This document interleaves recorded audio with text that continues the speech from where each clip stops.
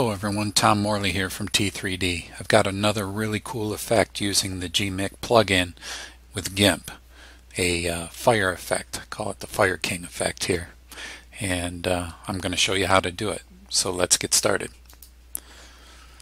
Let's open up the original picture here in GIMP. And again, this is another picture that my friend Rocco Saya allowed me to use. So he's an awesome photographer, and I'm very thankful that he lets me use his artwork for showing you how to do these effects. So we've got the original here. The first thing that we're going to do is we're going to add some contrast to all the fur.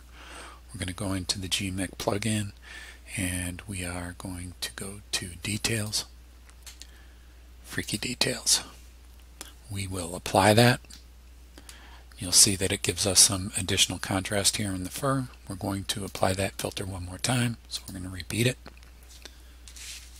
The next thing we'll do is we're going to apply the Dream Smoothing filter in the Artistic section. So Artistic, go down to Dream Smoothing. We're going to change some of the default settings here. Iterations, we're going to change to 7.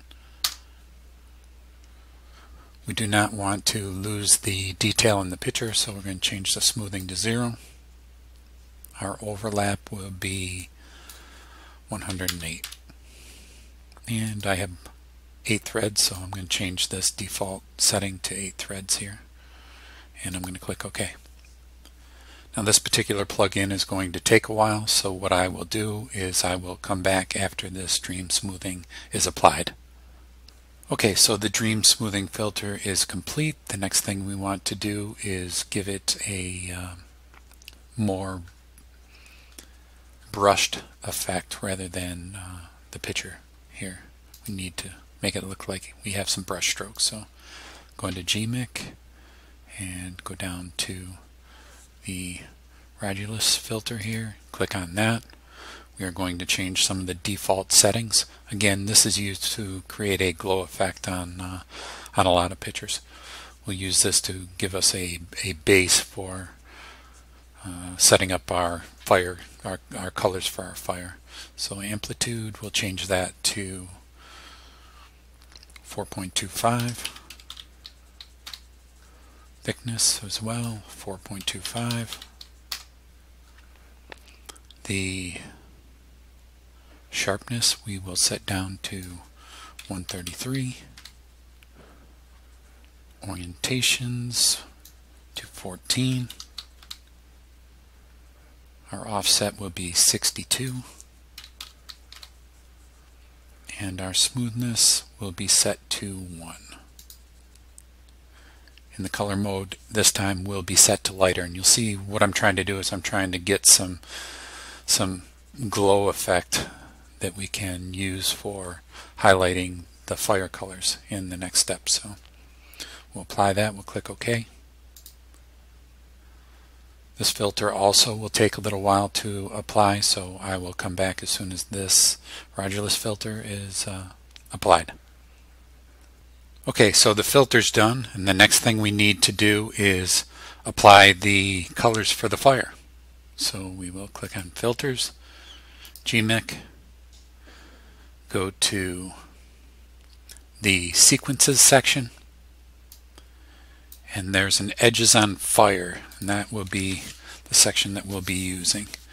We need to change the settings a little bit. The edges themselves will be 0.32,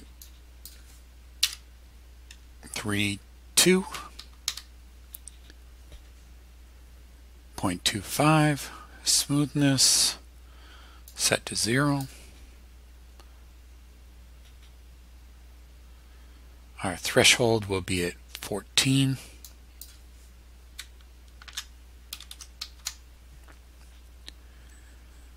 We do not want multiple frames, so we're going to just change the number of frames to 1. And our starting frame will be number 3. I'll put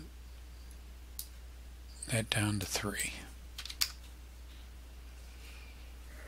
Okay, and now what you're trying to do here is you want to keep all the detail of the fur itself, yet you want to make sure that you still have some detail in the dark areas, like where the tongue and the teeth in this particular picture.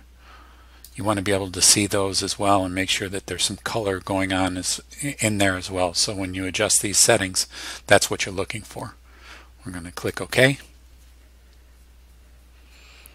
Let that apply, and there you see we've created basically like embers on all of the pieces of fur and around the teeth and the backdrop there as well.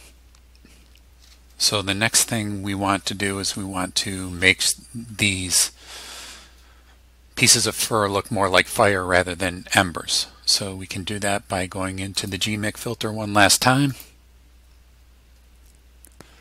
and do some dream smoothing again. So go to the artistic section, dream smoothing.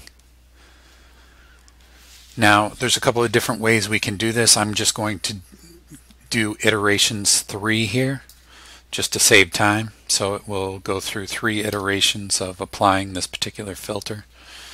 And we want the smoothness set to 0 again as well, and our spatial overlap, leave that at 108, and I'm going to click OK. So while this is processing, I'll just explain the fact that you can make the iterations 1 iteration, and then in between each iteration you can adjust the brightness and contrast to kind of get a different effect. But to save time, I'm going to just apply all 3 iterations at once and get the final effect. I'm going to let this process. It'll take a little while. I'll be right back when it's done. Okay, so the dream smoothing is complete, and you can see that it totally washed out my picture, but that's okay, because what we'll do now is we'll go into the colors menu here. We'll hit the brightness and contrast, and this is your salt and pepper, I guess, for your picture. You know, you just are going to adjust these, the brightness and contrast to get the final effect that you're looking for. So, you know, bump up your contrast and use your brightness to get the final picture that you're looking for.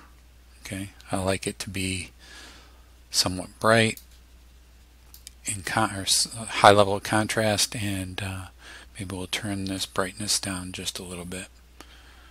But there you have it. You can play around a little bit with your brightness and contrast and get the effect that looks good to you. Okay, so that's it. There's your Fire King. We went from the lion picture that Rocco Saya gave us and applied some GIMP filters and got a really cool fire effect on the lion's head here. So hopefully you've learned something. I hope you liked the videos. If you did, don't forget to click the like button and subscribe so you don't miss the rest. Okay, we'll see you in the next one.